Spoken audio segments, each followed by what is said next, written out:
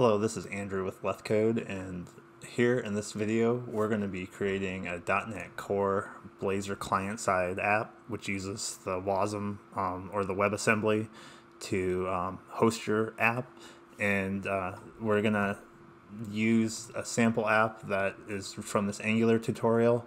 We're going to port this over into Razor, so if you take a look at this, I have a working version here.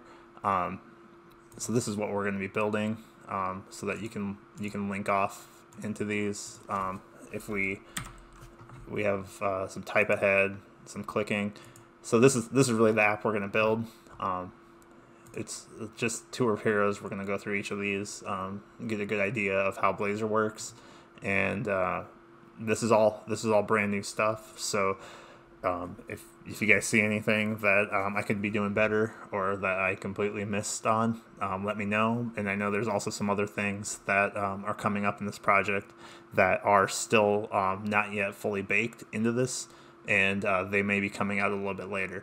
So just depending on what time of year it is, I know in November this stuff all should be releasing, but you can still get a good idea of how this stuff will all work.